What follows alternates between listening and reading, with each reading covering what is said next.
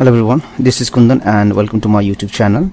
In this tutorial today I will show you how to hide all of the desktop icons from the desktop or bring all of them and unhide.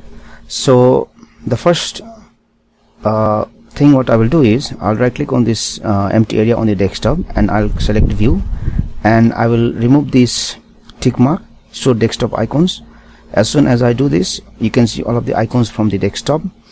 It is disappeared. So if I want to bring all of these desktop icons again, I'll right click, I'll go to view and I'll click on show desktop icons, and you can see all of the desktop icons has reappeared again. Now if I want to hide specific icons such as computer, control panel, recycle bin from the desktop, then what I will do is I'll right click, I'll click on personalize. Then what I will do is I'll click on change desktop icons. Now if I remove the tick mark from this checkbox, computer, recycle bin, control panel, and click on apply and then OK.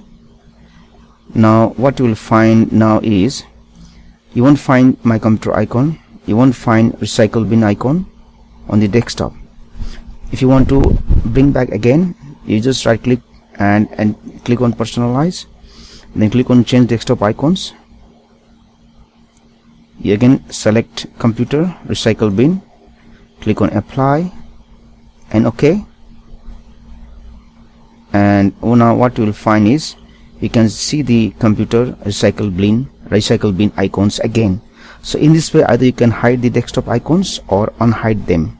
Thanks for watching this tutorial. Please like, share and subscribe to my YouTube channel for more tips and tricks.